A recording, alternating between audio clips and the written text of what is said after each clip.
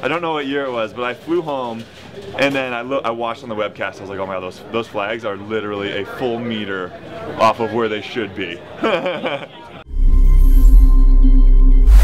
There's still a lot to learn from that. We came off of Atlanta and we went up to Colorado Springs and we hit it really hard up there. I think that training has made its way to this point, which is still good. I think this point in the season you need a little bit more on that sliding scale towards the aerobic side, and we're hitting that. And then I am looking forward to getting my speed back, but I think we probably have a training cycle or two to get through before we get to that point. It's kind of shifting a little bit back towards the training that got us through 2012, 2016.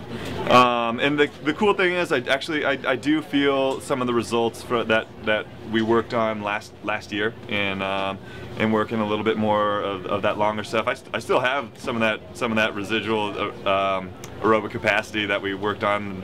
I enjoy that. I'll give Yuri's group a run for their money on some 200s pull every now and then. But after that, then when we split off into up-low group, I definitely go in the low group. The sky is the limit. He's got such a high ceiling, and his combination of how explosive he is and his flexibility is just incredible. I think that's definitely where his strengths are that I've seen personally. I've also never trained with him for an extended period of time. I'm sure he's amazing each and every day in practice, but it's definitely fun to watch.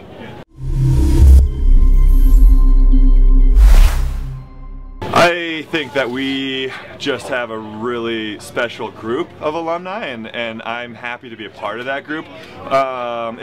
It's kind of like a reunion, and I was actually just talking with some of the other regulars. I was like, hey, we gotta figure out a time and a place to make this, to try to bring in our international guys a little more, or bring in some of those other guys who who haven't come in a couple years. It's a blast seeing those guys, and it's fun to kind of transcend the different generations of Cal swimmers and all be there for one purpose, and that's to have a good time and cheer for our Cal Bears.